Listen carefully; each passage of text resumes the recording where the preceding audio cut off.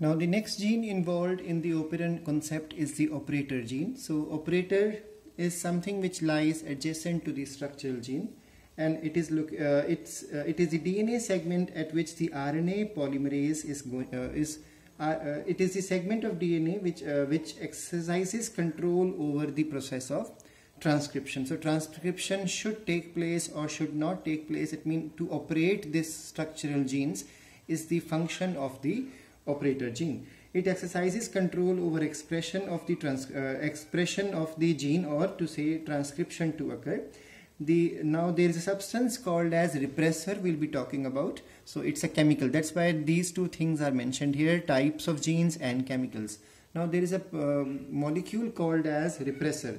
So repressor substance of the regulatory gene has the affinity for the operator gene. So binding of the repressor with the regulator prevents the RNA polymerase to form initiation complex.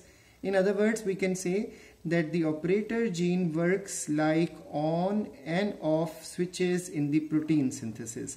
So the regulator, promoter and operator genes, they all function together and are called as the control gene. So the operator lies adjacent to the structural gene. It has direct control over the transcription and the formation of the protein.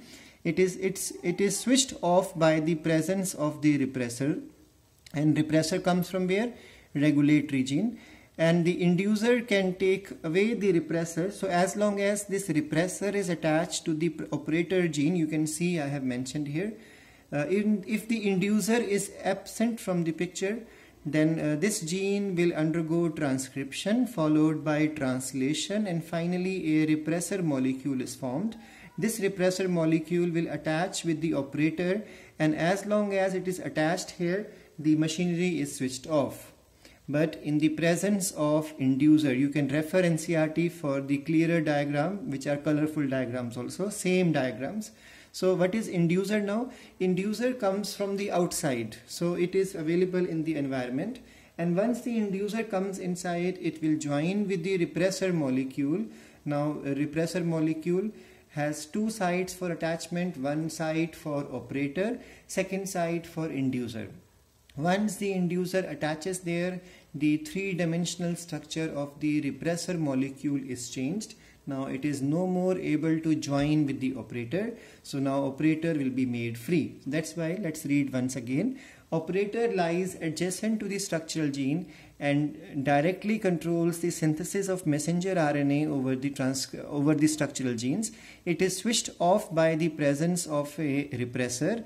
An inducer can take away repressor and can switch on the gene that directs the structural genes to transcribe. So now what is promoter gene? The promoter gene is located adjacent to the operator gene, and it is the DNA segment at which the RNA polymerase binds. Now if you remember, we have done transcription unit.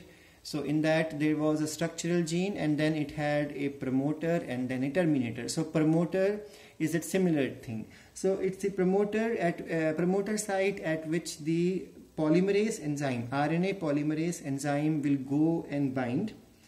Now next point you can remember is that initiates the transcription of the structural gene. It controls the rate of the messenger RNA synthesis. The main site in promoter is the site where it will at which the polymerase enzyme will go and attach. There is something called as cap site also, which is missing in the NCERT. I will be discussing in this class. So the next is the regulator gene. Now the regulator gene is the gene involved in controlling the expression of one or more, or you can say one gene or more than one genes. So this includes both molecules. Now repressor is going to be the negative controller, and inducer is going to have the positive control. A few minutes back I just told you that whether you talk about the inducible operon or repressible operon, both of them are under positive and negative control. Negative control is done by a regulator gene which stops its function. So the molecule found by such a gene is called repressor, and the molecule made available from outside which is able to switch on the concept is called as the inducer. So this has a positive control over inducible system, and this has a negative control. Now let's check these things from the other notes. Now NCERT says that there is always a low level of expression now inside an E. coli. The bacterium, remember that for every living organism glucose is the priority. If glucose is available, definitely no organism wants to digest lactose or digest any other food, because it's the instantaneous mechanism of obtaining energy, burn glucose itself. So as long as glucose is available in environment, the E. coli will not start lactose machinery. That means lactose metabolism will not start. That means as long as glucose is present, there will be hardly any lactose to be metabolized. But remember, some amount of expression is always going on. That's why NCERT says a low level of expression is always there. So that's why the gene Y, which causes the formation of the permease enzyme, because this gene is functional, these genes are functional to a very low value. That's why there will be always some amount of permease enzyme. That's why the permease enzyme will always allow the lactose to enter inside if it is available in the surrounding. I hope this point is clear to you, that how first lactose enters inside. So the reason is a very low level of expression of this operon continues always. It cannot be completely switched off.